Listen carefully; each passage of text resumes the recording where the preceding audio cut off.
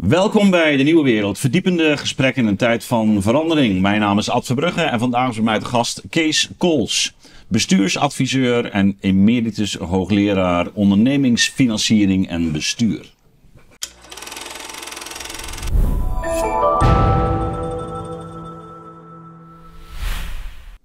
Kees, welkom. Je hebt een toch wel spraakmakend artikel geschreven. Dat is gepubliceerd in de Volkskrant met betrekking tot de toekomst van de coöperatie bij de Rabobank. Daar gaan we het zo over hebben. Maar belangrijk als vertrekpunt is eigenlijk het belang van het idee van coöperatie. De Filosofische School, waar ik natuurlijk zelf ook veel, ik zou zeggen voor doe, maar dat is die ik mede heb opgericht. Draagt de coöperatie ook een warm hart toe. Maar goed, jij bent een deskundige op het gebied van bestuur en de bestuursstructuren. Dus wat voor soort bestuursmodellen hebben we en waarom is nou zo'n coöperatie in jouw ogen belangrijk, zeker vandaag de dag? Of is het gewoon iets van vroeger? Het is zeker iets van vroeger, maar ook van nu. Ja? Je ziet ook dat coöperaties nu opkomen, maar dat zijn meer kleine lokale coöperaties. Rondom de energietransitie bijvoorbeeld. Maar ook wel kleine landbouwcoöperaties. Maar het is absoluut een structuur die nog steeds heel belangrijk is en in mijn ogen een grote toekomst heeft of zou moeten hebben. Kijk, als het over onderneming gaat, dan heb je in Nederland grofweg 4 verschillende soorten bestuursstructuren. Mm-hmm. De ene zijn de bekende beursgenoteerde ondernemingen. Dat zijn de grote bedrijven, meestal Philips, Axo, Unilever, Shell. Waarbij de raad van bestuur, de directie, toch vooral gericht is op een maximaal aandelenrendement. Een maximaal rendement voor de aandeelhouders. Waarbij ze dan wel natuurlijk moeten voldoen aan wet en regelgeving, maar verder geen echte maatschappelijke verantwoordelijkheid hebben. Omdat hun belangrijkste doel is een maximaal rendement voor de aandeelhouders. Als ze daar niet voor zorgen, die bestuurders, dan raken ze niet alleen hun bonussen kwijt, maar lopen ze ook de kans dat ze worden overgenomen of ontslagen worden. En dat zijn dan soort BV's? Dat zijn NV's. NV's, oké. Dat is goed. Ja, dat is even goed om te weten. Naamloze vennootschappen waarvan de aandelen zijn genoteerd op de aandelenbeurs en iedereen kan die aandelen kopen en verkopen. Dus de bekende, het grootbedrijf zit daar natuurlijk voornamelijk in. En daarbij is het eigenaarschap eigenlijk gescheiden van het management. Ja, dus iedereen kan aandelen Philips, Unilever, Shell, Ahold kopen. En dan ontvang je een dividend.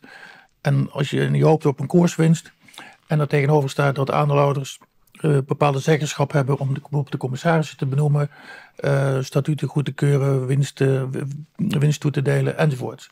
Kun je daarbinnen nog differentiëren? Binnen die NV's, die beursgenoteerde ondernemingen? Dat je zegt van of is dat grosso modo eigenlijk allemaal een beetje hetzelfde ingericht in Nederland? Nee, dat is allemaal hetzelfde ingericht. Okay. Tot 2004 in Nederland hadden aandeelhouders weinig te vertellen, want toen waren de commissarissen. Precies, dat is een verschuiving, hè? Dat was de zogenaamde, even de naam kwijt, maar hoe dan ook, het model waarbij de commissarissen benoemden toen zichzelf. Dus niet de aandeelhouders, maar sinds 2004 worden de commissarissen van die grote bedrijven benoemd door de aandeelhouders. Nu hebben de aandeelhouders ook meer macht dan ze vroeger hadden. Is dat meer Anglo-Saxisch? Ja, dat komt uit Amerika. En dat is niet, dat wordt wel vaak gedacht, dat is niet zo oud als het kapitalisme. Dat is pas ontstaan in de jaren 70, 80 vorig jaar. Toen had je de bekende econoom en Nobelprijswinnaar Milton Friedman. Ja. Die heeft toen dat nieuwe paradigma op de kaart gezet met 1 zin. En namelijk de 1 zin was de titel van een beroemd artikel. De maatschappelijke verantwoordelijkheid van bedrijven is om de winst te maximaliseren. Ja. Dus de maatschappelijke verantwoordelijkheid, dus bedrijven hebben geen enkele andere verantwoordelijkheid dan het maximaliseren van het aandelenrendement. En dat is ook het maximaliseren. Ja. Dus er zit ook geen... Dat is wat we echt noemen de neoclassieke economie, of wat we dan neoliberalisme zouden noemen, maar echt het neoclassieke denken. Sterk ook financieel gericht. Ja. En een enorme macht voor die aandeelhouders. Het is voor mij ook nieuw hoor. Dat echt. Dus heel die inrichting van die beursgenoteerde bedrijven, echt in de jaren 70, onder invloed van Friedman, zo'n toch wel echt paradigmatische verandering heeft ondergaan. Ja, Friedman die heeft was de eerste, maar het was een hele beweging vervolgens in de economie, in de economische wetenschap.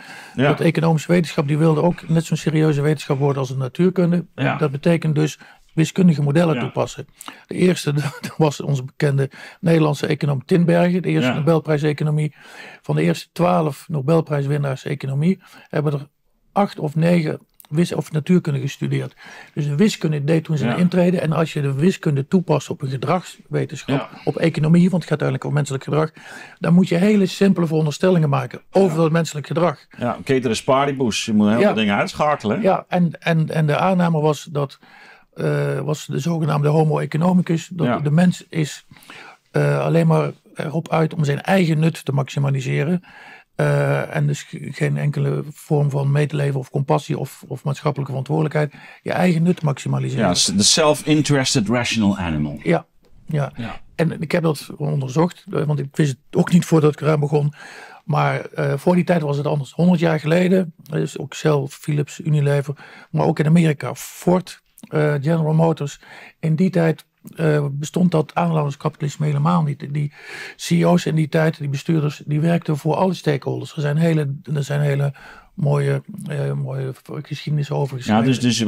Want het aandeelhouderschap bestond natuurlijk al. Dat is verder dat is het punt niet. Maar je zegt er was eigenlijk een andere relatie van aandeelhouder tot het management. Ja. En dat management had eigenlijk een veel bredere kijk. Maar ook dus zat dus ook juridisch in een andere positie. Bijvoorbeeld een bekende uitspraak van Henry Ford. Die wordt gezien als een van de grote kapitalisten. Uiteraard de oprichter van Ford en ook van de baas van General Motors enzovoorts. In die tijd, die zeiden gewoon letterlijk de tekst als: wij zijn er voor de medewerkers, de klanten en de aandeelhouders. Ja. Op een gelijkwaardige manier. Ja. Er is toen een heel groot debat geweest in Amerika. Publiek debat tussen die twee scholen. En dat is iedereen ook over eens. Die is uiteindelijk gewonnen door ik zal maar zeggen, de stakeholder benadering. En dat is dus pas echt in één keer vrij plotseling veranderd in de jaren 70. En hoe belangrijk is onderwijs? Onderwijs is altijd heel belangrijk, maar ook in dit geval. Toen zijn op de Amerikaanse business schools is dit nieuwe paradigma, dat Friedmaniaanse aandeelhoudersparadigma, neoclassieke paradigma, is onderwezen.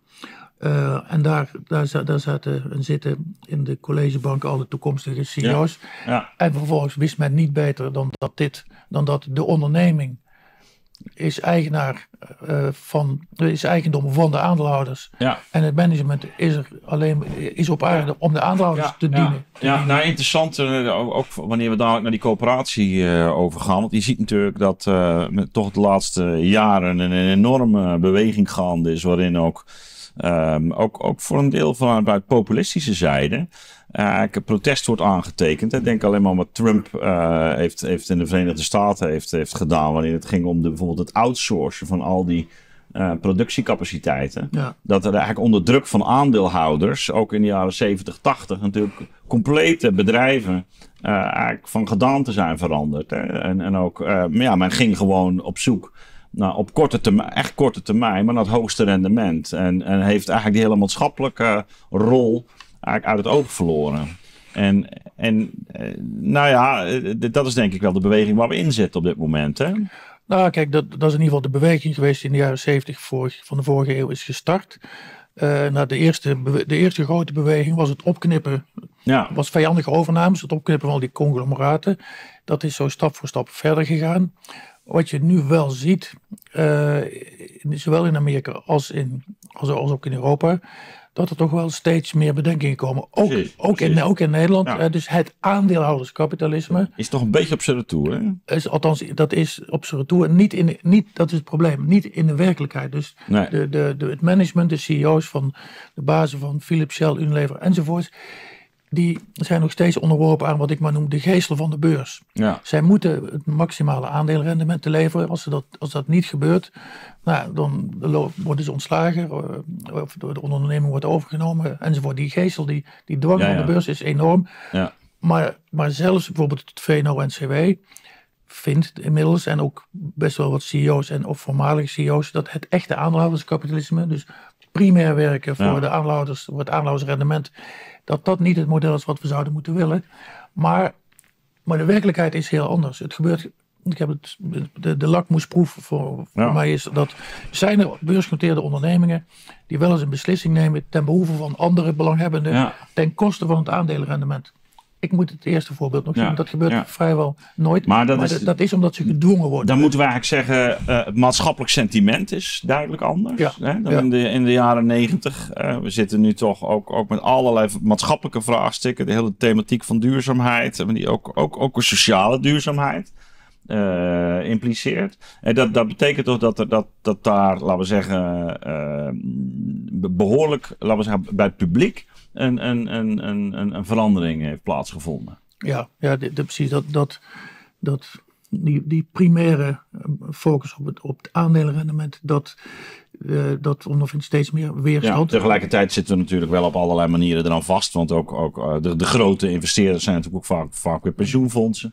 Ja. En we zijn toch ook wel weer erg op ons rendement van onze pensioeninleg gericht. Dus we zitten er wel in vast, in het systeem. Ja, en dat is het precies. Het is niet, dus je hebt kunnen en willen.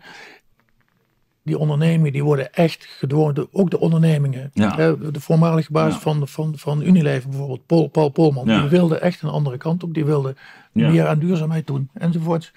Nou, dat is mislukt omdat hij uiteindelijk onder druk van aandeelhouders werd gedwongen om aandelen in te kopen, dividend te verhogen, de bedrijfsonderdelen af te stoten. Of het heel recent Shell. Dus er is één onderneming in de wereld die door de rechter is gedwongen om meer aan duurzaamheid te doen in de hele wereld. En uitgerekend die onderneming zei met de nieuwe CEO vorig jaar: we are now going relentlessly for shareholder value. Wij gaan nu alleen maar voor de aandeelhouders, terwijl die uitspraak van de rechter al geweest was. Omdat ze zeiden, we blijven achter bij ExxonMobil en onze andere concurrenten. En dat accepteren onze aandeelhouders niet. Dus die geestel van de beurs is fantastisch, is dramatisch. Ja. En er zijn nog 3 andere modellen. Ja, precies, want dit is de eerste. En we zien daar wel een duidelijke problematiek. We zien ook dat er een maatschappelijke kentering gaande is. Maar het systeem dwingt eigenlijk nog steeds ook die bedrijven zelf om die kant op te gaan. Ja, helder. De 3 andere modellen, althans grosso modo in Nederland, het zijn private equity, familiebedrijven en coöperaties. Ja, en private equity, wat is dat? Nou ja, kijk, private equity, dat zijn investeerders die kopen een onderneming op en die willen die onderneming na 5 jaar verkopen. Of 4 of 5 of 6, maar het is vrij precies. Ja. En rendement halen daarop. Ja, en minstens 20% rendement per jaar. En dat is gebaseerd op 3 factoren. 1, maximaal vreemd vermogen, dus zoveel mogelijk schuld erin. Dan neemt er weliswaar het risico toe, maar neemt ook het rendement toe voor de aandeelhouders. Maar als het dan fout gaat, dan is al verschillende keren gebeurd, dan dreigen die ondernemingen failliet te gaan. In Nederland hebben we ook verschillende voorbeelden. Dat is ook met de NRC gebeurd, toch? Ja, vroeger met de kranten, ik ben even de naam kwijt, de Engelse. Ja. De Nederlandse kranten kwamen toen in Engelse handen van een. Maar dan worden vaak bij private equity die constructies gebruikt, hè, waarin de bedrijven eigenlijk tegelijkertijd met schulden wordt opgezadeld. Dat gebeurt voortdurend. En dat neemt het risico enorm toe. Dat is het ene, dus maximale schuld. Het tweede is zoveel mogelijk cash eruit halen. Gewoon fysieke, letterlijk cash, dus geen winst, maar cash. Cash is king. En op de derde plaats maximale financiële prikkels voor het management. Wanneer is het, met al die bonussen enzovoort? Ja, dus het management die is met gouden ketenen gebonden aan die rendementsdoelstellingen van private equity. En het is dus allemaal toch wel korte termijn. En dan na 5 jaar moet het dat is echt korte termijn dus. Ja, en dan er wordt wel gezegd, maar er worden ook wel investeringen op de lange termijn. Maar uiteindelijk alleen maar lange termijn investeringen als ze ook op korte termijn renderen. Want na 5 jaar moet er worden gecashed. Dat is het model. Wanneer heeft dat een vlucht genomen? Is dat ook de jaren 80, 90 of zo? Ja, dus jaren 80 is dat. Dus dat is echt wel in die golf van die gefinancialiseerde economie. Dat je dit ziet opkomen. Ja, het belang van aandelenbeurzen van financiële markten is echt in de jaren 80 van de vorige eeuw ontstaan. Werden er ook allerlei natuurkundigen, wiskundigen werden naar Wall Street gehaald. De zogenaamde quant. Maar jij hebt toch zelf ook een economische achtergrond? Of econometrisch? Ja, ik ben begonnen met econometrie. Ja, daarom. Dus je was een van die gasten eigenlijk. en dat ingeruild voor economie en filosofie. Ja, dat is heel veel. Nog later nog eens accountancy gedaan. En gepromoveerd in de corporate finance. Ja. Bij Piet Moerland, de latere CEO van de Rabobank, toevallig. Ja. Over de Rabo gesproken. Ja, over de Rabo gaan we het zo nog hebben. Maar die private equity, die neemt dus ook een enorme vlucht in de jaren 80, 90. Dan zie je dus echt dat, wat ze ook wel noemen, dat springhaan-kapitalisme. Is daar een onderdeel van? Ja, dat er is ooit die minister Wijn van Economische Zaken, die heeft dat destijds een keertje zo genoemd. De Duitsers hadden het daar volgens mij Ja, precies. Ja. Ja, de springhaan die dus alles kaalvreten. Ik heb dus samen met mijn vriend, collega Arnoud Boot op verzoek van de Tweede Kamer nog eens een keer een studie gedaan naar hoe werkt dat private equity nou. En je hebt wel een hele range, zeg maar. Je hebt degene de klassieken die echt voor de kill gaan, zal ik maar zeggen, die relentless zijn, die of onverbiddelijk zijn. En je hebt degene die er wat voor de iets langere termijn in zitten, maar gemiddeld genomen is het, heeft de kenmerken die ik net... En je hebt natuurlijk ook ondernemingen, zoals de Amerikaanse BlackRock of zo. Ja. Die zitten in die hoek ook. Nou ja, kijk, BlackRock is een... die hebben geloof ik 3000 miljard belegd vermogen. Die zijn groter dan Nederland. Die zijn aanzienlijk groter. Ja. Die zitten ook voor een belangrijk deel in private equity. Zeker. Maar je hebt ook de iets mildere vormen in het Nederlands, zoals de HAL. Dus je hebt nog wel verschillende smaken daarin en een hardere private equity. Het originele Anglo-Saxische model is nog steeds binnen 5 jaar rendement, cashen, schuld erin en dan op naar de volgende. Ja, en dus stevig ook saneren, kosten besparen, opsplitsen, verkopen. Dus de eerste golf was cash eruit, kosten besparen. De volgende golf was buy and build. Dus dat was wel kleine bedrijven aan elkaar rijgen en daar dan een wat groter conglomeraat van maken. Bijvoorbeeld de sportscholen, heel veel sportscholen in Nederland zijn zo aan elkaar geregen. Dat was een volgende slag. Ook die ketens die je zo, en Fletcher en zo, dat soort. Ja, en de brillen in de brillen. Een van die brillenketens, waarbij dan niet alleen maar kosten snijden het devies was, maar ook uitbreiden en daardoor ook wel weer een lagere kostenbasis natuurlijk. Maar niet zozeer door saneren, maar door gewoon de vaste kosten te kunnen delen over meerdere bedrijven. Ja. Oké, dat is private equity. Er valt veel over te zeggen, maar we houden het even bij dit overzicht. Dan de familiebedrijven. Ja, kijk, het woord zegt het al. Belangrijk hè, in Nederland ook, hè? Nog steeds. Ja, nou kijk, we hebben hele grote familiebedrijven. De CNA van de Brenningmeiers. Ja. Dat is nog steeds dat is nog 100% van de familie. Vorig jaar was ik op bezoek bij Heineken? Peer Swinkels, de zevende generatie van Bavaria. Van Bavaria. Swinkels Bier en Bavaria. Volledig 100% familiebedrijf. Dus niet beursgenoteerd. En er zijn zo nog wel een paar andere familiebedrijven. Nou ja, kijk, Heineken is een beetje tussenin. Maar Heineken is ook primair beursgenoteerd bedrijf. Ja. Alleen mevrouw Heineken, de dochter van Freddy Heineken, die heeft getrapt via net 51% en 51%. Uiteindelijk voor het zeggen. Ja. Maar het is toch primair een beursgenoteerd bedrijf. Of een VDL. In Brabant. Ja. Er zijn toch een paar grote familiebedrijven. Of de Jumbo bijvoorbeeld. Nou kijk, en elke familie is anders. Dus er wordt vaak gezegd, familiebedrijven zijn er voor de lange termijn. En meestal, zeker als het bedrijven zijn die over generaties lang een bedrijf hebben voortgezet en willen blijven voortzetten. Zoals Bavaria met winkels. Ja. Of mijn eigen familie van de AGO. Mijn opa heeft de AGO opgericht. De sigaren. In de sigaren. Gouden oogst. Ja, dat is maar ook maar rood. Dus precies, ja. AGO, gouden oogst. Die zijn er dan wel voor de langere termijn. En die hebben dus, maakt echt wel uit. Hè. Die kunnen zelf bepalen. Bepalen zelf of ze voor de korte termijn of voor de lange termijn willen gaan. En als ze echt een familiebedrijf hebben wat voor de langere termijn wil gaan. Of Nolet, hè, de jenever, ik geloof dat is al 8e of 9e generatie daar in Schiedam. Maar het is een belangrijk onderdeel van de Nederlandse economie, hè? Die familiebedrijven. Ja, dat is zeker een heel belangrijk onderdeel, ja.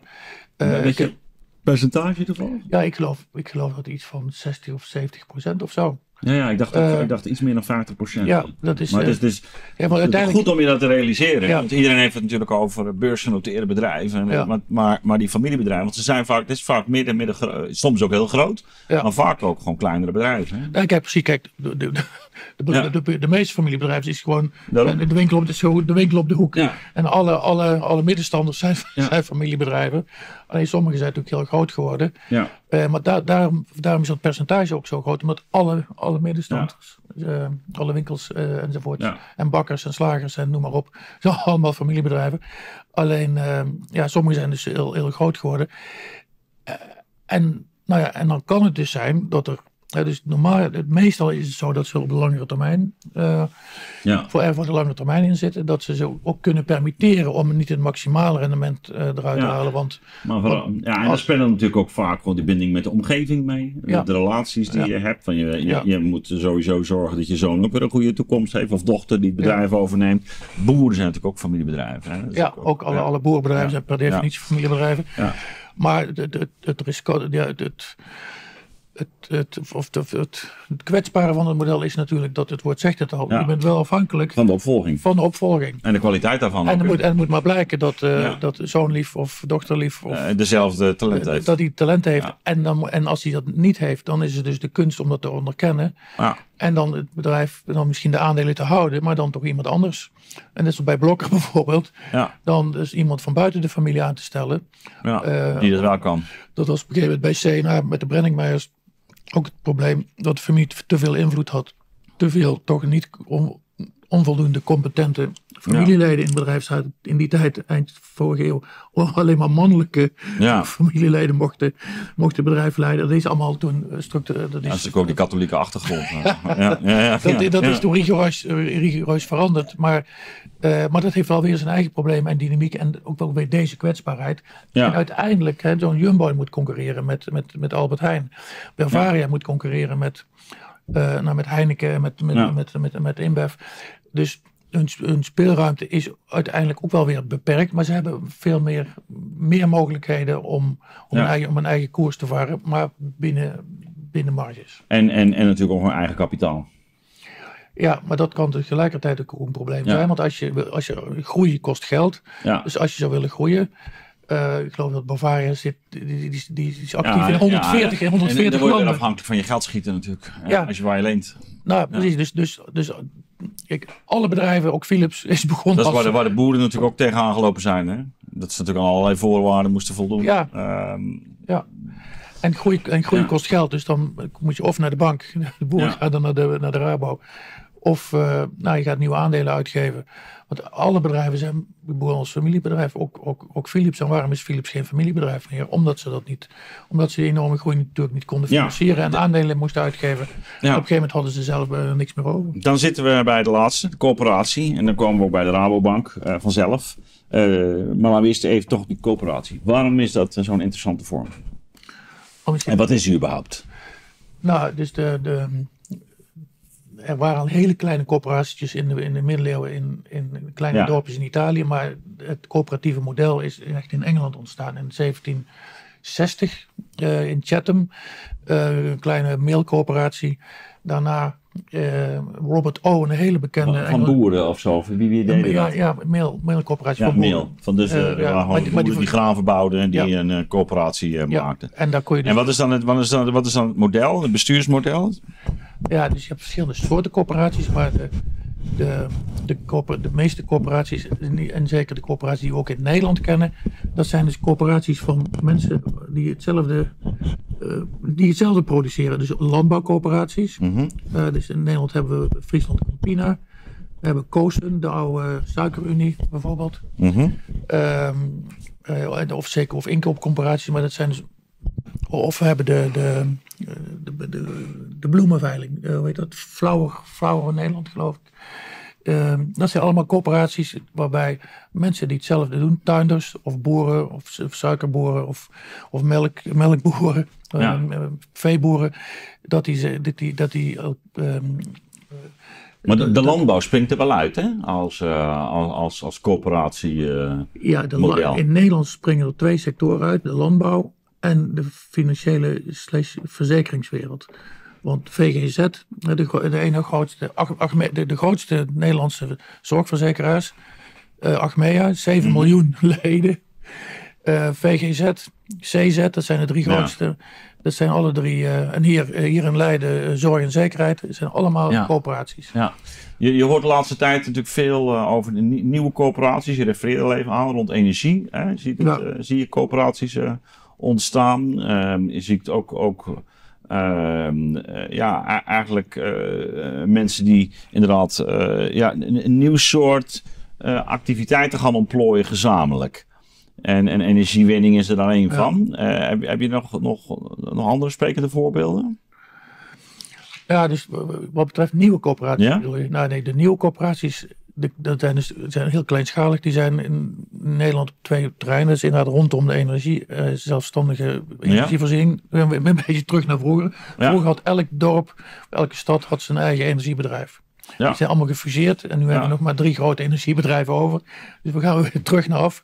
Voor een bepaalde vorm van autarkie, van zelfbeschikking. Klein, lokaal en dan ook het zelf voor het zeggen. Nou, dat is ook heel interessant, want als je ziet wat wij inmiddels voor onze energie betalen, is Nederland een van de duurste landen. Ik begreep ook dat recent uit een onderzoek was gebleken dat de hele ontwikkeling van dat warmtenet, dat hier bijna 3 keer zoveel kost in vergelijking met een land als Zweden bijvoorbeeld. Dus, maar goed, dat is even een ander thema. Maar dus daar zie je eigenlijk weer dat mensen het zelf gaan doen.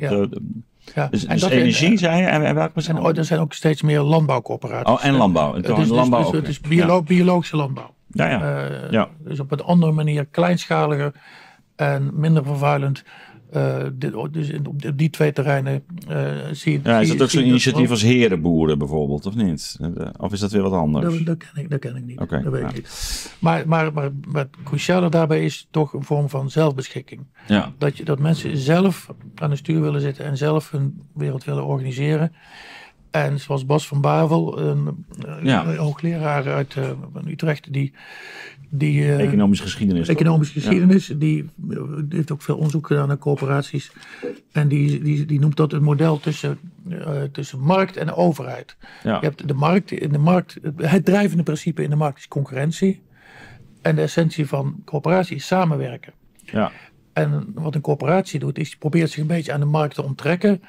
En dan zeggen wij als een collectief van boeren of een collectief van mensen die zich willen verzekeren, of de nieuwe energiecoöperaties, wij willen ons eigen economisch verkeer organiseren. En daar willen wij ook zelf inspraak op hebben. Ja, je hebt het eigenlijk echt over een maatschappelijk goed, hè, in die zin. Ja, het gaat meestal over wat je bij publieke nutsgoederen, vrij elementaire goederen. Ja. In de landbouw is natuurlijk elementair, voeding is elementair, energie is elementair. Je verzekeren, rondom die verzekeringswereld, zijn allemaal vrij elementaire. En zo zijn ze ook ontstaan. Bijvoorbeeld de RABO is ontstaan met 2 banken, de Duitse Raiffeisenbank en de Nederlandse Boerenleenbank, die ieder toevallig in 1898 zijn opgericht. En dat was in die tijd vooral om te ontkomen aan de woekeraars. Ja. Er waren kleine boeren die soms geld nodig hadden om wat te roeien of uit te breiden of opnieuw te investeren. En die konden alleen maar bij de toenmalige woekeraars terecht. En die zeiden van als we nou... Torenhoge rentes. Ja, torenhoge rentes, er werd heel uitgebreid. Als we nou onze krachten verzamelen. En sommigen hebben wat over. De anderen komen tekort. Nou ja, dus dan kunnen we elkaar op die manier helpen. Ja, het was eigenlijk een verzet tegen wat je noemt het soort van roofbouwkapitalisme. Het verzet van de roofbouw. En nu dus ook buiten. Dus daarmee schakel je dus op een bepaalde manier de concurrentie uit. Dus je hoeft niet de markt op. Nee. Je doet het samen. Je organiseert het samen. En in die zin, maar het is ook weer niet een overheidsinstelling. Het is ook weer niet de Nederlandse spoorwegen die 100% in eigendom zijn van de staat. Het is inderdaad tussen markt en overheid het economisch verkeer samen organiseren. Ja, je weet, je bent ook op de hoogte van Hegels rechtsfilosofie, hoe Hegel in de burgerlijke maatschappij eigenlijk die coöperaties ook opvoert. Hè, als eigenlijk een heel belangrijk orgaan, omdat je daar eigenlijk het principe van individueel belang overstijgt. Ja. Het wordt een soort tweede familie, zo noemt hij het ook wel. Waarin je voor elkaar ook zorg draagt. Wel degelijk ook een activiteit ontplooit, maar waarin het gemeenschappelijk belang eigenlijk, of het gemeenschappelijk welzijn ook een heel belangrijk regulatief is. Je moet natuurlijk wel ondertussen bij hem ook iets kunnen en iets doen enzovoort, maar het gaat niet alleen om winst. Nee, je hebt de markt die faalt, die moet gecorrigeerd worden. De overheid die faalt ook. En dan heb je nog de Hegels burgerlijke gezelschap. Ja, de burgermaatschappij. De civil society. Ja, die zichzelf zou kunnen organiseren. En het aardige daarbij is dat dus de klassieke economen, de bekendste klassieke economen, die worden geïdentificeerd met eigenbelang als belangrijkste drijfveer in het economisch verkeer. Adam Smith bijvoorbeeld en John Stuart Mill. Er wordt altijd gezegd, zij zeggen dat eigenbelang, het nastreven van eigenbelang, de motor is van een economie. Want als iedereen zijn eigen belang nastreeft, dan is uiteindelijk de wealth of nations, de rijkdom van een heel land is dan maximaal. Maar dat is een misvatting. Want ook Adam Smith zei wel dat de bakker en de slager dat die uit eigen belang een bedrijf voeren, zal ik maar zeggen, of brood verkopen en vlees verkopen. Het is niet uit liefdadigheid. Het is niet uit liefdadigheid, maar het is om te overleven. Om in je eigen levensonderhoud te verdienen. Maar dat is wat anders dan dat de mens egoïstisch zou zijn. Absoluut. Het blijkt ook helemaal niet uit zijn ethiek. Nee, dus, wat in zijn Theory of Moral Sentiments, 17 jaar eerder, dat gaat over sympathy, over benevolence. Absoluut. Dus dat is. En ik las toevallig vannacht nog over een van de meest expliciete vrije markteconomen, John Stuart Mill, van het utilitarisme. Die zegt, mensen zijn alleen maar uit op hun eigen nusmaximalisatie. Ook hij heeft gezegd dat vanwege dat coöperaties heel interessant zijn, omdat daar zowel de eigenaren, het management, de eigenaren van de onderneming en de belangen van de werknemers samenkomen. En die marxistische tegenstelling tussen arbeid en kapitaal wordt opgeheven. Ja. Dan nu naar de Rabobank. Want jij hebt toch een heel kritisch stuk geschreven over wat je ziet gebeuren daar. En laat misschien toch even naar die ontstaansgeschiedenis en waarom jij je zo'n zorgen maakt en dit adresseert. Ja, nou, ik zorg. Dus de Rabo is dus een coöperatie. Ja. Je schetst het zo even al, ontstaan eind 19e eeuw. Ook juist om de roofbouw door dat groot kapitaal tegen te gaan. Nou, het waren kleine, de kleine boeren. Ja, die dus eigenlijk samen gingen om gemeenschappelijk de bloei van hun bedrijf te bevorderen, toch? Ja, kijk, uiteindelijk ook. Ze gingen samenwerken, maar wel uit eigen belang uiteindelijk. Dus dat gaat voortdurend samen natuurlijk. Ja, maar tegelijkertijd ben je ook bezig met het belang van anderen. Want daar ga je samen. Het is een vorm van eigen belang om samen te werken. Ja. Maar wel heel belangrijk, het was het eigen belang van de participanten. Ja, dus de boeren zelf. Ja. Die gingen samenwerken om elkaar te versterken. En nou ja, voor zichzelf, maar daarmee versterkten ze ook elkaar. En dat was, dus het was geen concurrentiemodel, het was een samenwerkingsmodel. Ja, om onafhankelijk te zijn van... Zo hebben zich dus heel veel op lokaal niveau heel veel van die banken gevormd, hè? Van de Rabo. Ja, uiteindelijk... Honderden, hè? Hadden we het over. In de jaren 50 waren er 1300... Ja. 1300 lokale Enorm. Rabobanken. Ik kom uit een klein dorpje, Knechtsel, in Brabant. 1000 inwoners. Toen ik jong was, hadden we in ons dorpje van 1000 inwoners een eigen Rabobank. Een boerenleenbank, destijds nog zo'n voorganger. Met een directeur en 1 assistent. En die kwam om de zoveel tijd in de klas bij ons. En om de spaarcentjes, iedereen een kwartje of zo, een dubbeltje te collecteren. Er werd dan met de hand ingeschreven in een spaarbankboekje. En dan kwam hij na 1 of 2 maanden. Oh, je had ook een rekening daar. Ja, en na 1 of 2 maanden kwam hij weer terug. Het zijn ongelooflijk 1300 dat is een echte volksbank. Banken, ja. Althans volks, voor toch over het algemeen ondernemende types. Ja, allemaal dus die waren allemaal ondernemende types. Allemaal zelfstandig. Ja, en om toch, zeg maar... Maar wel de gewone ondernemer. Hè? En om toch, uit een oogpunt van efficiëntie, maar ook het delen van kennis, zijn ze zich steeds meer gaan samenvoegen. En hebben ze op een gegeven moment, dat is wel interessant, bij een normaal beursgenoteerde onderneming heb je het hoofdkantoor. Het hoofdkantoor is de moeder, zal ik maar zeggen, ook juridisch, van alle dochterondernemingen. De dochterondernemingen zijn eigendom van het hoofdkantoor. Bij de Rabo was het precies andersom. Je had al die zelfstandige banken. Ja. En die hebben op een gegeven moment samen besloten om een hoofdkantoor op te richten. Een hoofdkantoor wat dus ook eigenlijk geen hoofdkantoor was, maar wat ten dienste stond van al die lokale banken. In plaats van andersom. In plaats van allemaal business units. Dus want het werd wel dan een boerenleenbank genoemd, maar het was wel een aparte entiteit. Dus vroeger. Hè? Dus lokaal. Dus ik ben even geïnteresseerd in hoe dat dan precies juridisch zit. Want je hebt dus wel je eigen... En die bank kan in principe ook failliet gaan. Maar die zit niet vast aan die andere bank, lokaal. Dan alleen via wat dan? Nou, dit is wel... Kijk, het waren afzonderlijke banken. Dus we waren ook allemaal zijn eigen bankvergunning. Een eigen directeur, een eigen directie, een eigen raad van commissarissen en een eigen bankvergunning. Ja. Dus ze stonden eigenlijk allemaal individueel onder de rechtstreeks toezicht van de Nederlandse bank. Precies. Op een gegeven moment hebben ze wel hebben die verschillende aangesloten banken bij de Rabobank. Maar waarom hadden ze dan dezelfde naam? Dat is even mijn vraag. Waarom waren het wel boerenleenbanken bijvoorbeeld? Ja, dus op een gegeven moment zijn ze de krachten weer gaan bundelen. Hadden ze meer expertise nodig. In plaats van een klein beetje expertise bij elk bankje. Gewoon in een regio expertise organiseren. Ook meer kapitaal samen kunnen voegen. Om wat grotere klanten te kunnen bedienen. En op een gegeven moment hebben ze ook een bepaald soort kruis... dat ze voor elkaar ook verantwoordelijk waren. Dus als er dan één bank...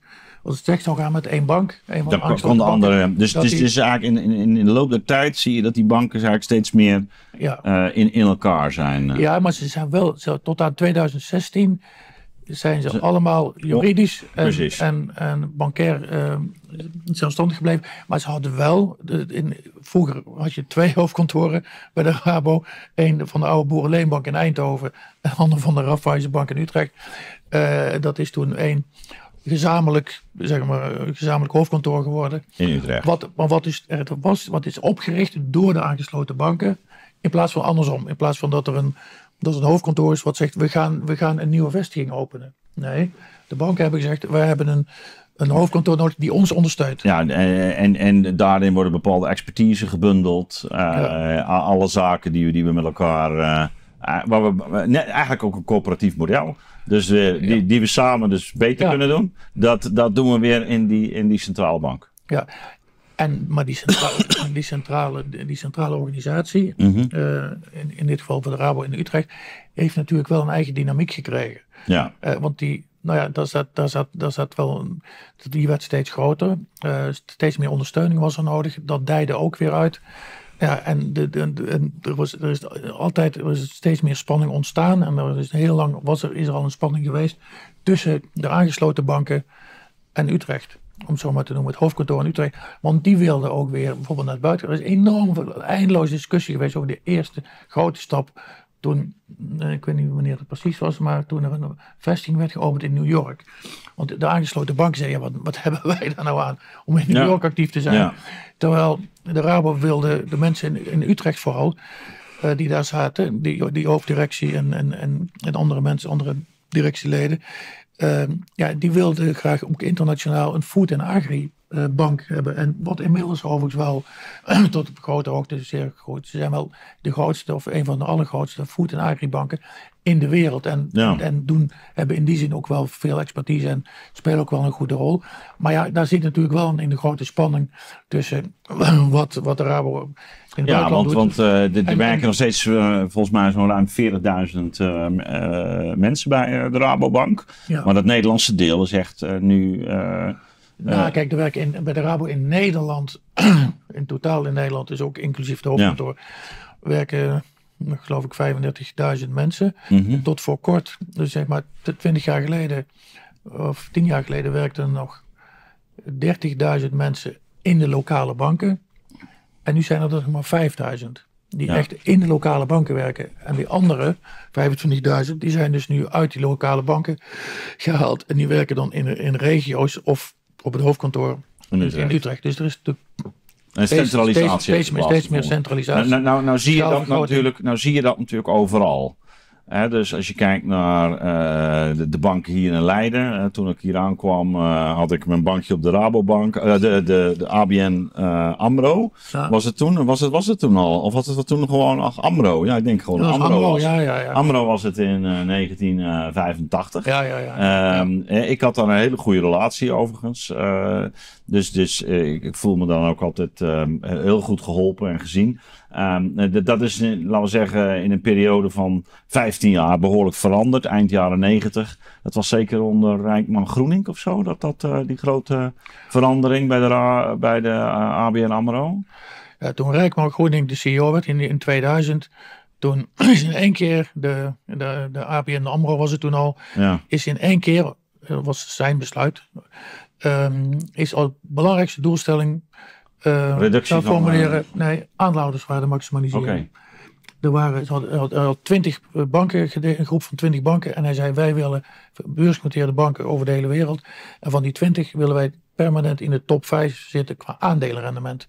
Ja. Tegelijkertijd, de gevolgen daarvan werden het onder het project zonder omwegen moesten er toen 6.500 mensen verdwijnen uit Nederland. Nou, dat heb ik gemerkt. Maar dat is een hele verandering geweest, ook van de ABN AMRO. Absoluut. Die was wel beursgenoteerd, maar aandelenrendement was helemaal niet het belangrijkste de doelstelling onder Jan Kalf en zijn voorgangers. Dat is het toen in één keer geworden. En uiteindelijk is daar de bank ook aan ten onder gegaan. Ja, precies. Maar ik zag het gebeuren hoor, toen. Ik bedoel, je voelde hoe die bank veranderde zo eind jaren 90. En toen naar 2000, toen ging het heel hard. En dat merkte je. En, maar goed, daarom zeg ik van... Ja, als je nou kijkt naar het bankenlandschap in Nederland... maar dat geldt denk ik op veel plaatsen. Maar zeker in Nederland. Duitsland is nog een ander verhaal. Maar in Nederland zie je natuurlijk dat er een enorme centralisatie heeft plaatsgevonden. Hè? Dus er zijn ook in regio's nog maar weinig banken over. Ook hier in Leiden allerlei banken verdwenen. En je houdt nog wel één kantoor over. En dus is het nou zo dat die Rabo eigenlijk ook meer of meer gedwongen door digitalisering en dus de daarbij behorende verandering die je ook bij de consument of de klanten dan ziet, dat ze eigenlijk gedwongen zijn om ook heel veel van die activiteiten toch te gaan centraliseren, naar veel minder vestigingen toe te gaan. Daarmee haal je bijna ook een deel van de infrastructuur rond zo'n coöperatie natuurlijk ook onderuit. Hè? Ja, kijk, ik denk, er zijn... Eén ding wat je overal ziet in bijna alle sectoren is schaalvergroting. Dus consolidatie, dus steeds grotere ondernemingen om de schaal te vergroten en daarmee de kosten te verlagen.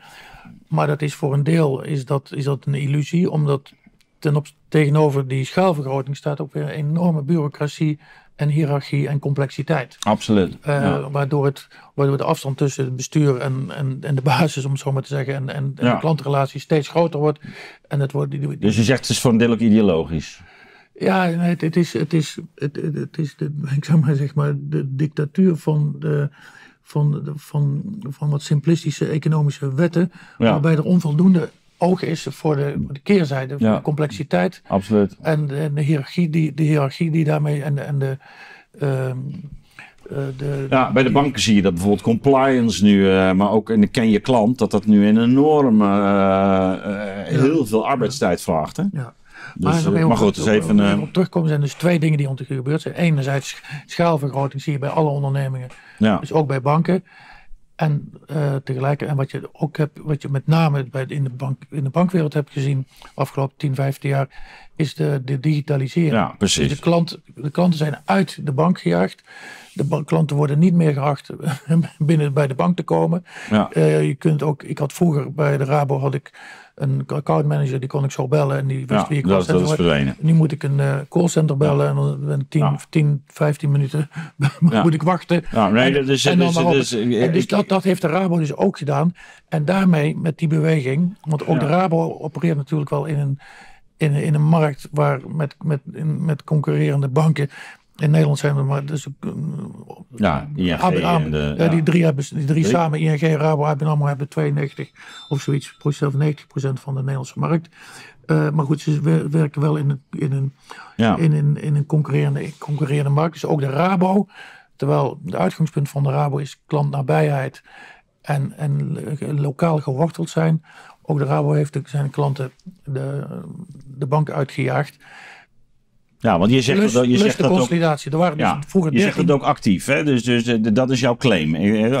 Dus uitgejaagd, dat klinkt echt als beleid. Absoluut. Dus ik zit zelf ook voor zowel bij de Rabo als bij de ABN AMRO. En bij de ABN AMRO heb je dat natuurlijk ook gewoon toch kunnen waarnemen. Ik heb in precaire situaties toen nog wel eens een beroep gedaan op de Rabo. En die hielpen me toen nog heel erg goed. Ik zie ook wel dat de Rabo later, maar toch ook gewoon wel inderdaad een beetje dat spoor van ABN AMRO op is gegaan. En is dat nou alleen die digitalisering geweest? Nee, jij zegt nee, ze hebben dit ook actief gedaan. Ja, maar dus onder druk van digitalisering. Dus maar konden ze dan iets anders doen, is mijn vraag. Nou ja, dus dat is de vraag. Er zijn banken, bijvoorbeeld mijn favoriete bank in dit opzicht is de Svenska Handelsbanken, dus een Zweedse bank. Dat is een bank die betaalt geen bonussen, die heeft geen budgetten. En die hebben het kerktorenprincipe. Die zeggen, wij bedienen alleen maar klanten die we vanaf het topje van de kerktoren nog kunnen zien liggen. Dat is een soort Aristotelisch uitgangspunt. Hè? Dus de grootte van een polis, zegt Aristoteles. Wat ik kan zien op de top van de berg. Nou, precies, ja. Want als ze verder weg liggen, dan hebben we er te weinig dus heel lokaal gebleven. En die bank, die is ook actief in Nederland. Handelsbanken heet die openen nog. Dus je zegt van dit is een keuze geweest? Oké. Nou ja, kijk, het is absoluut een keuze geweest. De vraag is wel, kijk, als ze het niet hadden gedaan, was de kostenstructuur wel heel hoog geworden. Dus dat is wel, daar zit wel een economisch dilemma in. Nou ja, maar die klant is ook veranderd natuurlijk. Ja, de klant is althans, veranderd. Ze zijn natuurlijk ook een bank geworden waar niet alleen de boeren en de middenstanders, maar waar ook... Ja. Kijk, er zijn overigens twee aspecten aan dat uit de bankkantoren jagen. Het een is, in plaats van allerlei digitale, de app en zo, dat werkt hartstikke goed. En daar zijn mensen blij mee. Dat is helemaal prettig in plaats van dat je met de hand, dat je het geld moet op gaan halen, dat je het allemaal digitaal kan doen. Dus dat is op zich is dat goed en prettig. Maar als je dan... Maar de bank kent je niet meer. Hè? Dus als je de bank dan wel nodig hebt voor een persoonlijke lening of voor een krediet als ondernemer of als MKB'er. Ja, dan moet je het callcenter bellen en dan sta je gewoon in de rij. Dus de digitale slag is voor de klanten, aan de ene kant voor de meeste klanten heel prettig. Maar in sommige omstandigheden en voor sommige klanten is die grotere afstand is wel een probleem. Ja. En staat ook en is ook contrair aan de uitgangspunten van de Rabo, namelijk om een lokaal gewortelde bank te willen zijn. Wat overigens, dat moet ook wel gezegd worden, de Rabobank is nog steeds lokaal veel beter en meer geworteld dan ABN AMRO en ING. En dat is nog steeds zo. Ja, ze hebben dus inderdaad ook nog die coöperatieve structuur. Ze hebben een ledenraad. Ja. Je merkt ook bij mensen die daar zich voor inzetten over het algemeen een enorme hart voor die bank hebben. Maar tegelijkertijd zie je dat onder invloed van technologie en schaalvergroting er ook een beleid is ingezet wat het ook wel heel moeilijk maakt om die lokale verankering vast te houden. En je zegt 2016 is een belangrijk moment geweest. Dat is natuurlijk mede ingegeven door, laten we zeggen, de gevolgen van de kredietcrisis in 2008. En de wensen die er vanuit Europa en de Nederlandse bank zijn uitgerold over het Nederlandse bankwezen. Duitsland heeft daar een heel andere beslissing genomen. Ik kan me herinneren dat Arnoud Boot wel eens heeft gezegd, dat is ook een gemiste kans. We zijn weer verder gaan centraliseren. Ja. We hadden misschien juist een andere model moeten kiezen, ook voor de Rabo. Maar ze zijn natuurlijk wel onder druk gezet ook om zich te veranderen. Ja, nee, absoluut. Kijk, de financiële crisis heeft ertoe geleid dat het toezicht door de centrale banken voor de grootste banken in Europa overgeheveld is van de Nederlandse bank naar de ECB, de Europese Centrale Bank. Ik weet niet, de top 5 of de top 100 Europese banken. En er is toen een enorme druk ontstaan, met name op de Rabo, om te centraliseren. Op dat moment waren er 106, geen 1300 meer, maar nog 106 aangesloten banken. Met ieder hun eigen bankvergunning. Om te zeggen van oké, het is voor ons ondoenlijk om die 106 banken allemaal in de gaten te houden. Jullie moeten bijvoorbeeld tot één bank, dat wij maar één bank hoeven onder toezicht hoeven te hebben. En dan moeten jullie het verder intern maar organiseren, zoals ING, ABN AMRO en alle andere banken. Dus die enorme omslag van 106 aangesloten banken naar één juridische organisatorische eenheid was erg onder druk van de. Ze hebben niettemin die coöperatieve structuur bewaard. Ja. Dus je schetst het zo even al. Eigenlijk is die coöperatieve structuur van die aard dat je het eigenaarschap uiteindelijk ligt bij de coöperatieleden. Nou ja, kijk, maar dat is de vraag. Zo zijn we begonnen. Maar dat is dan de vraag, wat is eigenaarschap? In democratie wordt gezegd, het volk heeft het voor het zeggen, want iedereen mag 1 keer in de 4 jaar stemmen. Ja. Maar we zien hoe vervreemd burgers zich zijn gaan voelen. En zo is dat is ook natuurlijk een probleem bij de Rabobank. 2,1 miljoen leden. Die kun je niet allemaal. Klanten? Nee, leden. Nee. Ja, oké. Ze hebben 5 miljoen klanten, maar ze hebben 2,1 miljoen leden. Okay. Ja. Dus als je klant bent, kun je opgeven als lid. En daar begint dus dat is de coöperatie. Ja. Dat is de coöperatie. Nou, dat is haast niet te doen natuurlijk, kan je zeggen. Nee. Dat is hetzelfde als bij die verzekeraars. Ja. Maar toch heb je een verschil tussen het ene lid en het andere lid. Ja, en de Rabo heeft toen in 2016 wel niet alleen geprobeerd, maar ook gerealiseerd echt wel echt nog een coöperatieve structuur, waarbij de leden kiezen een ledenraad. Dus bij elk van die, inmiddels zijn er nog 80 aangesloten banken in Nederland. De leden kiezen bij elk van die 80 banken een ledenraad van tussen de 30 en 50 mensen. Die ledenraad, die vertegenwoordigen die 2,1 miljoen leden. Die kiezen de raad van commissarissen van de lokale bank. En die commissarissen van die lokale bank, die hebben ieder 1 vertegenwoordiger, dus er samen 80. En die zitten samen in de algemene ledenvergadering. En dat is het hoogste ledenorgaan van de bank. En die hebben bij de Rabobank nog steeds een hele grote invloed. Formeel ook. Zij benoemen de raad van commissarissen van de hele groep. En die raad van commissarissen die dus uiteindelijk getrapt vanuit de leden wordt benoemd. Die benoemt dan weer de directie, de hoofddirectie. En die algemene ledenvergadering van 80 lokale commissarissen, die houdt ook een soort van toezicht op de directie. De directie moet ook verantwoording afleggen aan die leden. Dus die algemene ledenvergadering, de ALV, is en blijft ook nog vooralsnog een hele belangrijke rol houden. En dat is ook wel, dus die coöperatieve structuur is toen georganiseerd in 2016. En die bestaat nog steeds, maar die is wel in 2 of 3 stappen is die wel afgezwakt. Of is die wel steeds want minder. Jouw kritiek is eigenlijk dat de coöperatie, de coöperatieve gedachte verdwijnt. Dus wat er is gebeurd, 1 is die grote slag onder druk van de toezichthouder. En toen is dus van 106 banken naar 1 organisatie.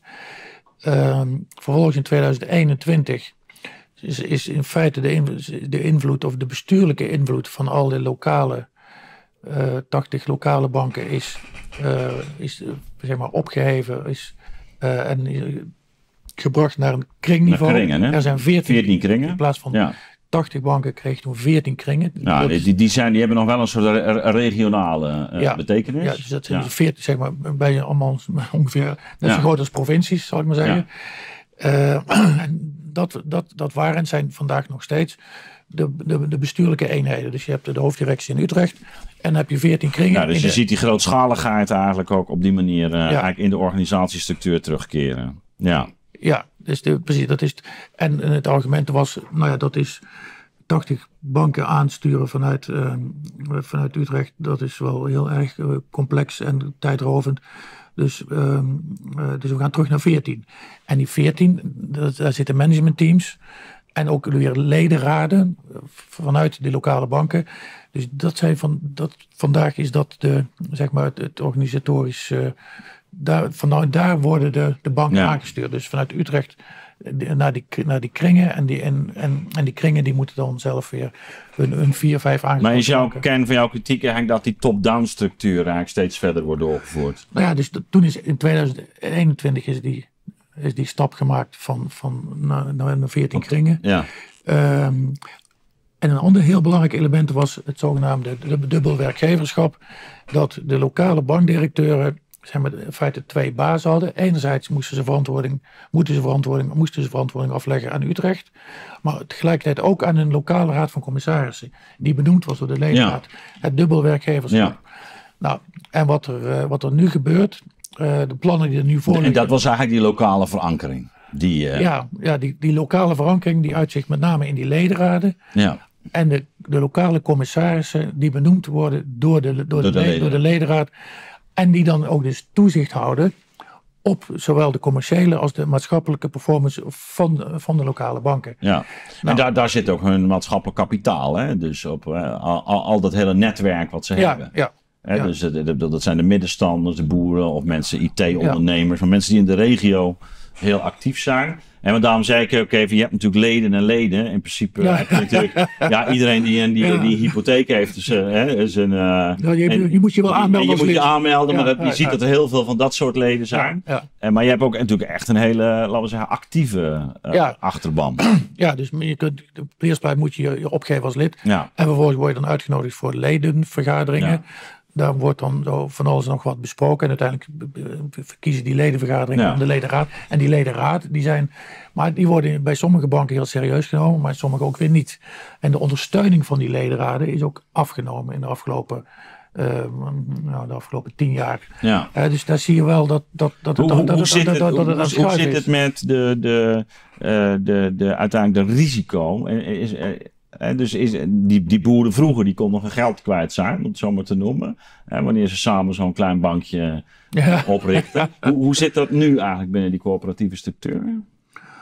Nou, die zin is de Rabo net zoals elke andere bank. We hebben een systeem in Nederland waarbij dus iedere spaarder, zeg maar.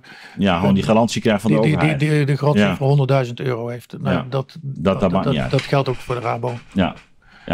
Dus daar is geen verschil. Nee, maar het is niet zo dat jij bij moet springen wanneer. Als lid, nee. Dus tot de jaren 90 was het nog wel zo. Nog wel zo, precies. Tot de jaren 90 had je 400.000 echte leden Die hadden ieder ook nog een aansprakelijkheid van 2500 gulden. Wat ze zouden kunnen kwijtraken als dat zat nog altijd. Maar die is dus met die enorme groei is dat dus... Dat is helemaal verdwenen. Ja, en toch naar een afronding toe. Hè? Dus jij zegt, wat we nu zien is eigenlijk een volgende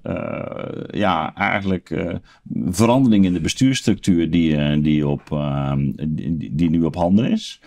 En jij vreest eigenlijk nu voor het coöperatieve karakter. Nou, ik zeg niet dat in één keer de coöperatie nu de nek om wordt gedraaid. Maar wat ik zie is in 2016, onder druk van de toezichthouder, vrijwillig in 2021 van 80 banken naar 14 kringen. En nu van 14 kringen naar 5 regio's. Dus er wordt nu in 5 regio's, vanuit 5 regio's wordt nu de bank zou de bank aangestuurd worden. Dus dat betekent dat is een extra laag. Terwijl de reden om dit te doen, als je ook gewoon hoort wat de kraan zegt, de nieuwe CEO, dat is de bank is te complex. En er moet meer verdiend worden. De verdiencapaciteit moet fors omhoog. Ze hadden toch volgens mij een aardig rendement. Hè? Dus volgens mij 23, ruim 4 miljard toch? Ja, 4,4 miljard vorig jaar. Ja. Dat was ook bij de RABO heeft geprofiteerd. Van de rentestijging. En die wisselingen. Het rente-elkaar. Het verschil tussen in rente inlenen en uitlenen. Maar er zijn 3 dingen die nu gebeuren. 1, er komt in plaats van 80 naar 14 en nu van 14 naar 5 regio's. Vanuit die regio's worden de banken aangestuurd. En dan zegt de RABO, ja, maar het wordt niet vanuit Utrecht aangestuurd. Nee, het wordt vanuit 5 regio's aangestuurd. Maar ja, half vol, half leeg.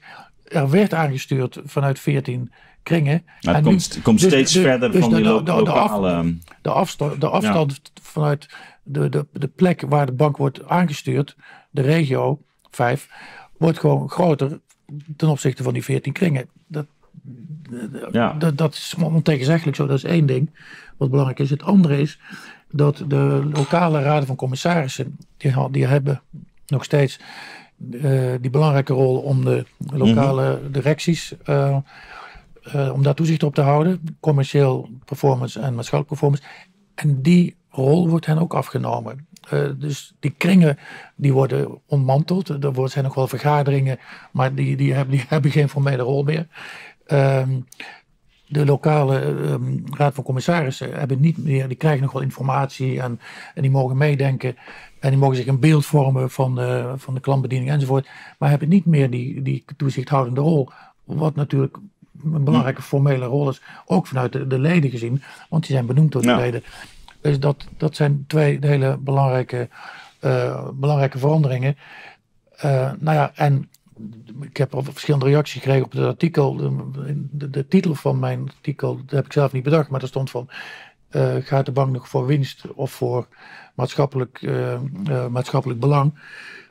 Ik wist het toen nog niet eens. Maar het is wel degelijk dat winstgevendheid, rentabiliteit, verdienvermogen een van de 2 leidende principes is, de leidende redenen voor deze beweging. Zeg je daarmee, anders terug aan het begin van het gesprek, dat eigenlijk het denken zoals dat binnen die beursgenoteerde bedrijven en binnen die equity fondsen eigenlijk zo opgeld deed, dat toch zich ook meester heeft gemaakt van deze coöperatie? Is dat je kritiek? Nou, kijk, dus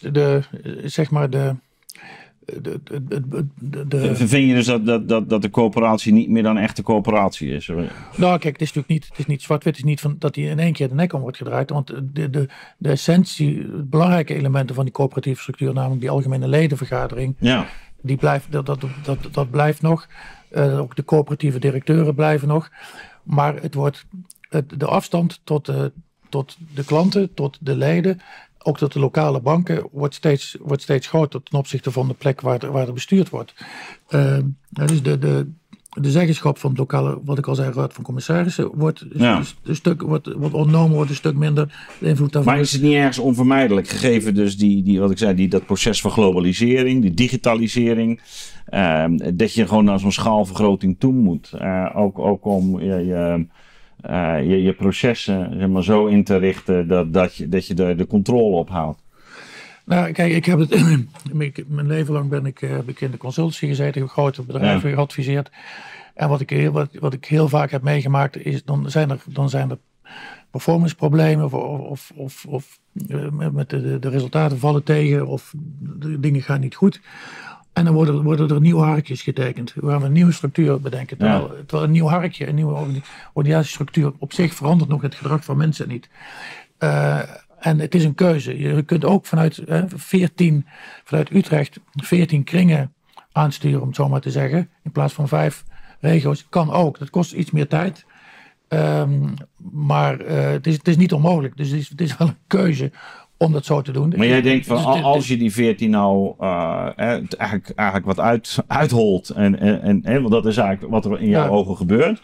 Dat daarmee ook het coöperatieve karakter onder druk komt te staan. Dat je vanzelf meer top-down gaat. De afstand tot die leden veel te groot wordt. Is dat je bezwaar? Ja. Dus de afstand tot de klant wordt. De plek waar bestuurd wordt. De afstand van de plek waar bestuurd wordt. Die 5 regio's tot de lokale bank. Tot de lokale klant. Die wordt groter. En de indirecte invloed vanuit de leden of de ledenraad via die raad van commissarissen neemt af. Hè? Dus niet van 100 naar 0. Dat is helder. En er zijn, en dat is voor de winstgevendheid, voor de performance. Natuurlijk moet die bank goed presteren en natuurlijk kunnen ze het zich ook niet permitteren. Het zou ook niet goed zijn om inefficiënt te worden of om slechte klantbediening te hebben enzovoort. Maar het is maar zeer de vraag of deze organisatorische verandering daar een bijdrage aan gaat leveren. Er wordt ook bijvoorbeeld gezegd door de kranen, er is te weinig verantwoordelijkheidsgevoel in de bank, bij de medewerkers. Nou ja, dat was nou net altijd de basis en het idee om mensen laag in de organisatie, in die lokale banken, verantwoordelijk te maken. En het is maar de vraag in hoeverre je ze verantwoordelijk gaat maken. Als je nog iets harder met de carrot en de stick vanuit 5 regio's gaat aansturen op performance in plaats van lokale zeggenschap. Ja. Dus het is een ontwikkeling die kant uit gaat, waarbij... Ja, dat is grappig, want je ziet natuurlijk vergelijkbare ontwikkelingen ook in het onderwijs bijvoorbeeld. Hè. Dat is ook heel de medezeggenschap eigenlijk steeds problematischer wordt. Hoe groter je de locaties maakt. Omdat je op een gegeven moment denkt, ik zit in een scholengemeenschap en dat zijn nu zoveel plekken bij elkaar. Dat ze weten niet meer wat er op mijn schooltje gebeurt. En dus die medezeggenschap die krijgt minder betekenis omdat die niet meer lokaal verankerd is op zo'n school. Ja, de complexiteit neemt exponentieel toe als bedrijven groeien. Het is niet alleen het onderwijs, het is ook met gemeentes. Ja, zeker. Dus dan worden gemeentes te groot en dan gaan we deelraden maken. Ja. Er zijn ook verschillende, in het onderwijs ook verschillende fusies, die zijn weer ontdaan. Ja. Zijn weer teruggedraaid. Vanwege die toegenomen complexiteit en de onbestuurbaarheid. Nou, ik zeg niet dat Rabo nu hiermee onbestuurbaar wordt, want de bedoeling is juist om ze bestuurbaarder te maken. Maar dat is wel via het meer hiërarchische command-control model, weliswaar nog met invloed van de... Maar wat zou je bent adviseur, wat zou je zegt het ook in je artikel, en wat zou je de bank dan adviseren? Nou ja, kijk, ik weet onvoldoende op dit moment van de bank wat de ideale oplossing is. Maar ik zou nog eens even heel goed kijken naar in hoeverre het niet mogelijk is om de klantbediening, om te kijken wat is nou echt de oorzaak van die. Er zijn problemen met de klantbediening. Het duurt geloof ik 2 maanden voordat je een nieuwe rekening krijgt. Het moet, ik zelf ook tegen dingen aan. Dus er zitten echt problemen in de klantbediening. Maar de vraag is of je dat nu gaat oplossen door het meer te centraliseren van een aantal van die processen en van boven naar beneden. Ik moet dan denken aan de tijd dat ik een hypotheek afsloot voor mijn huis destijds. En in de jaren 90. En de eerste keer was op kantoor in de Rapenburg bij de ABN AMRO. En dat was echt een fluitje van een cent. En de tweede, en dat was echt zo geregeld. Die man kende me en weet je, dat ging allemaal helemaal goed. En de tweede keer moest ik nog voor een verbouwing een tweede hypotheek erbij. Toen hadden ze het gecentraliseerd. Nou, het is één ellende geworden. Ja. Er moest iemand uit Haarlem komen en het was echt de afstand. En het heeft veel meer werk gekost en toestanden. Dus daar had je wel al dat effect. Dat ik dacht van, is dit nou efficiënter? Ik hoorde het voorbeeld vorige week van een bankdirecteur. Er was een hypotheek of een kredietaanvraag was geweigerd door een belangrijke klant. En dat was niet door hem geweigerd. Dat was de directeur van een van die 80 banken, dus niet de minste. Maar dat was geweigerd door Utrecht. En hij kon het zijn eigen klant niet uitleggen. Hij kon niet uitleggen. Dus niet eens dat hij het zo niet uitleggen waarom die klant dat krediet niet had gekregen. Nou, dat was vroeger natuurlijk ondenkbaar. En dit soort problemen, maar goed, die worden niet opgelost door op regioniveau opeens. Dus je zegt eigenlijk, het is een verkeerde antwoord op een reëel probleem. Ja, er is een probleem met de klantbediening. Ja. Maar dit is niet, die wordt niet door het weghalen van bevoegdheden van de lokale raden van commissarissen en door het inrichten van 5 regio's. Met command control en meer afstand en meer hiërarchie. En nog meer angst. Begonnen we dat je juist ziet dat er een soort herwaardering van die coöperatie. Daar wil ik me eigenlijk mee afsluiten. Zeg je daarmee ook dat dit tegen een bepaalde manier tegen de maatschappelijke trend ingaat? Of is dat te veel gezegd? Nou ja, kijk, waar het op lijkt, is dat dus de bank steeds meer gaat richting een gewone standaard command control, hiërarchische van bovenaf aangestuurde bank. En dat gaat wel in tegen de trend dat men af wil van het aandeelhouderskapitalisme waar we mee begonnen waren. Ja, precies. Dat mensen op allerlei manieren vragen in het economisch verkeer, maar ook in het politieke domein naar meer betrokkenheid, binding. Meer binding, meer lokale verankering. Dit gaat wel tegen die trend in en tegen die behoefte in. En in die zin is het geen goede ontwikkeling en is die ook niet noodzakelijk. Ik heb met verschillende mensen gesproken, ook op het hoogste niveau. Het is mij niet duidelijk geworden dat dit de oplossing is voor het probleem van bijvoorbeeld slechte klantbediening of voor de complexiteit. Nou ja, tenzij je zegt inderdaad 14 banken aansturen in plaats van 5 is iets complexer, maar er staat ook heel wat tegenover.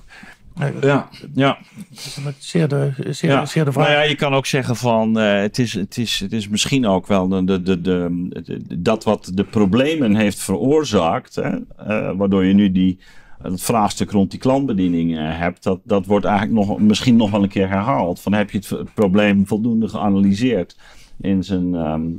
Dat is eigenlijk wat jij ook zegt. Ja, ik heb interne stukken gezien.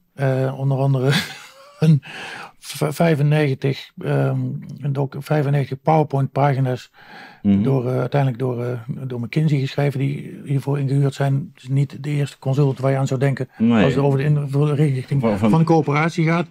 Het is niet, ik heb mijn leven lang in die wereld gewerkt. Eindeloos van dat soort documenten gemaakt. Het is niet te volgen. Het is over complexiteit gesproken. Het is gewoon... Het is een grote mist. Die is niet te begrijpen. Mensen in de bank begrijpen ook niet als ze dat stuk lezen wat er nou bedoeld was. Omdat er ook gezegd wordt, we willen hiermee de coöperatie versterken. Nou, dat is hypocriet. Dat is echt niet waar. De bedoeling is niet, en de facto is het ook niet zo, dat de coöperatie hiermee wordt versterkt. Dat is een sterke claim. Ja. Nou, het is een sterke claim van de bank om dat te zeggen. Ja, maar ook van jou om te zeggen dat het niet zo is. En mijn claim is niet zo sterk, want ik heb net aangegeven op basis van de feiten dat die claim onterecht is. Omdat zeggenschap wordt afgenomen, omdat de afstand van de klant groter wordt, omdat er wordt gecentraliseerd. Het versterkt in ieder geval niet de coöperatie. Nee. Of wat je er ook van mogen vinden. En ik ben ook niet de enige die er zo over denkt. Misschien niet de eerste de beste. Ik sprak onlangs een voormalig CEO van de Rabobank. Die reageerde op mijn artikel. Ja. En die zei in één zin, ik vrees, Kees, dat je gelijk hebt met je analyse dat de coöperatie of de coöperatieve gedachte, het ideaal van de coöperatie, stap voor stap wordt aangetast. Dus als een voormalig CEO van de Rabobank zegt dat hij vreest dat het die kant uitgaat. En hij kan het weten, zal ik maar zeggen. Dat is natuurlijk wel tekenend. Ja. Nou, laten we hopen dat in ieder geval jouw oproep, want dat is het toch eigenlijk. Ja. Dat in ieder geval te denken geeft binnen de organisatie. Dat men dat nog eens op een rij gaat zetten. Want het was een unieke bank, hè? Of het is een unieke bank. Ja, het is nog een unieke bank. Ja. En het is echt de vraag, en ik denk dus van niet, dat dit is niet de oplossing voor de problemen die er zijn. Oké, dankjewel. Graag gedaan.